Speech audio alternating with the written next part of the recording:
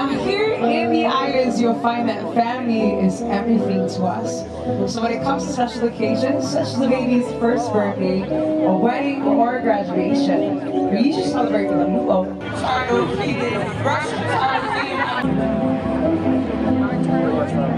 Vancouver Island? Yeah. Actually, yes, it is. Here, put your arm up. Yeah, one. Do you want to get one around, or do you want to get a turtle? Oh, turtle! That's what I got. 2 minutes. Don't move. I don't think I can bolt my arm that much. I can. That's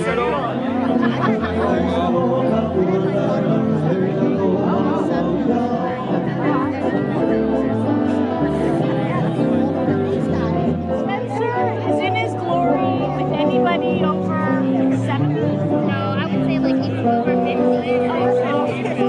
This side, 1, 2 in the blue. 1, 2, 3. This side, 1, 2, 1, 2, 3. Keep pulling. Big circle. This is a round of applause. We have a second.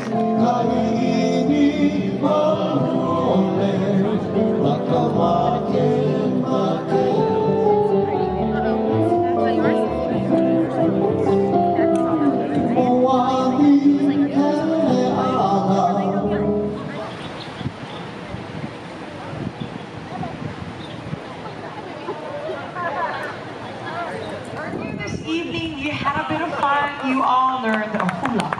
Wow. We're going to be splitting the audience in half from the center aisle down. And we're going to be having a conch shell blowing competition.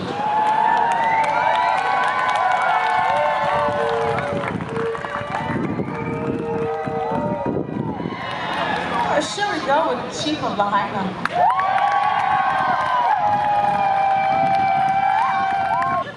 On the island of Maui in Wailea, I did say, oh, Moana Luau, February 2019. Your ready chief tonight is going to none other than Lahaina. Chief John of Lahaina.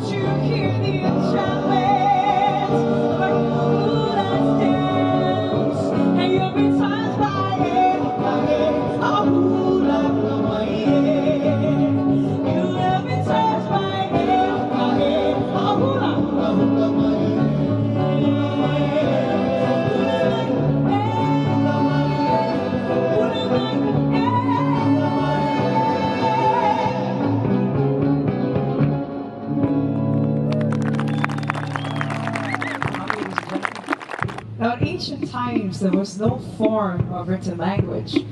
All of our legends, history, and way of life is passed down from generation to generation through oli, chants, mele, songs, and hula, the dance of our ancestors. Tonight, we share with you some of those sacred stories that make our Island of Maui so special. Our genealogical chants can trace its way back to the very moment when the goddess Hina gave birth to her famous son, Maui. Maui, the demigod after whom our island is named, was said to have fished up the 8 Hawaiian islands from the ocean. It is Maui who slows the sun's path across the sky to lengthen the Hawaiian day. Maui is a celebrated hero throughout the South Pacific.